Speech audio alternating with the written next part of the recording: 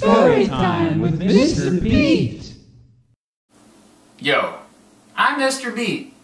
Crazy Horse, the Native American war leader of the Oglala Lakota Sioux tribe, is considered to be one of the bravest war leaders in history. He became a symbol of resistance to American expansion.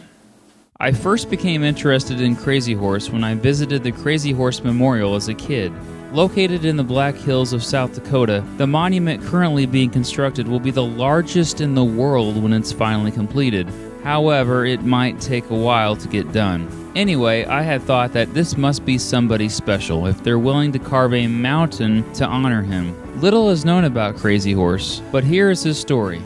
Once upon a time, probably sometime in the year 1840, Crazy Horse was born somewhere on the Great Plains near present-day Rapid City. His dad was an Oglala Lakota, and his mom was a Minneconjou Lakota. Some say Crazy Horse got his name after his dad, who was also named Crazy Horse. Crazy Horse stood out growing up. For starters, he looked different than most Lakota. Although we'll never know what he really looked like because he was never photographed, he was described as having brown, curly hair and a light complexion. When Crazy Horse was a child, the Lakota Sioux was as powerful as it had ever been. But the older he got, the more Americans began to take their land and threaten their way of life. Crazy Horse was about 14 when a group of white men entered a Lakota camp to take prisoner a man who had killed someone's cow. They were American troops. After Chief Conquering Bear demanded the troops to leave, violence broke out. One of the soldiers shot the chief, and the Lakotas returned fire and ended up killing 29 soldiers. Crazy Horse witnessed the death of Conquering Bear firsthand and would never trust whites again. It was shortly after that when Crazy Horse began to have trance visions. In his visions, he saw his future, that he would lead his people in battle and never be killed in battle, and that he would be a protector of his people. As conflicts increased between the Lakota and the United States, Crazy Horse's reputation as a warrior grew, and so did his fame among the Lakota, thanks to his bravery and fighting ability. In 1865, he was named a shirt wearer, or war leader, by the tribe. On December 21, 1866, Crazy Horse led an attack on Captain William J. Fetterman and his brigade of 80 men. Fetterman and all his men were killed. It was the U.S. Army's worst defeat on the Great Plains up to that time. In 1867, Crazy Horse's love life interrupted his life as a warrior. You see, when Crazy Horse was a young man, he had fell in love with a woman named Black Buffalo Woman. However, she married another man named No Water. In spite of this, in the fall of 1867, Crazy Horse convinced Black Buffalo Woman to run away with him. After No Water found out, he grabbed a gun and hunted the two of them down. After he found them in a teepee, he shot Crazy Horse in the jaw. Needless to say, that relationship didn't work out. Eventually, No Water apologized to Crazy Horse and gave him 3 horses. However, because Crazy Horse was with a married man's wife, he was stripped of his title as shirt wearer.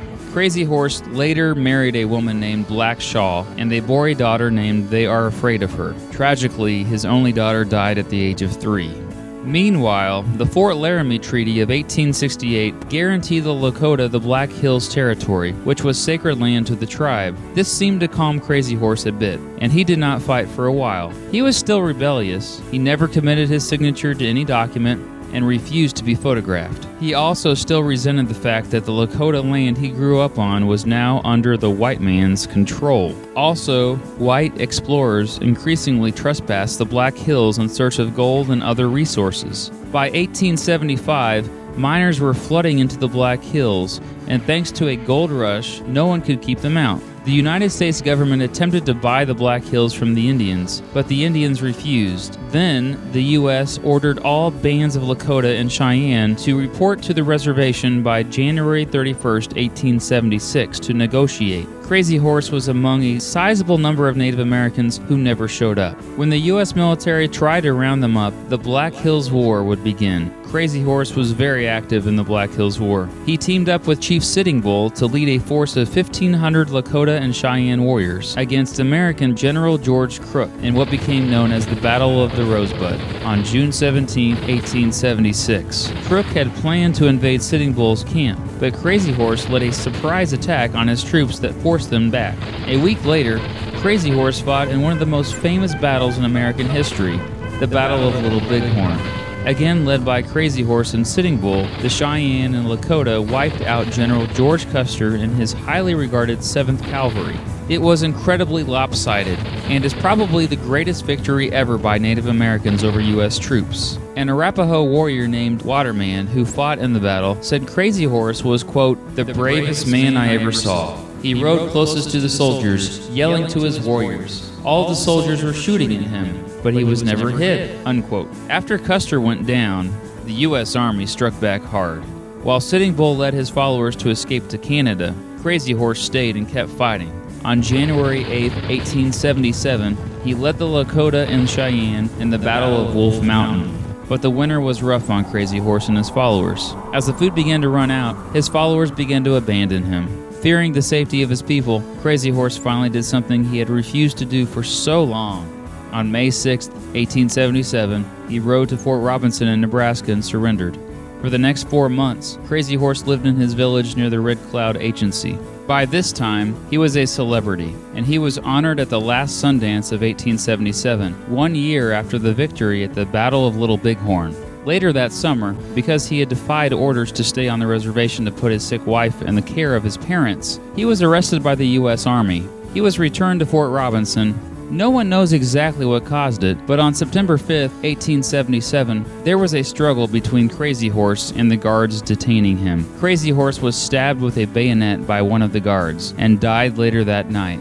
Today, Crazy Horse is still celebrated as a brave leader who refused to give up his fight to preserve his people's way of life. Author Chris Hedges writes, quote, "There are few resistance figures in American history as noble as Crazy Horse," unquote. Although the creation of the Crazy Horse Monument has been somewhat controversial, the respect for this great man has been practically universal. The end.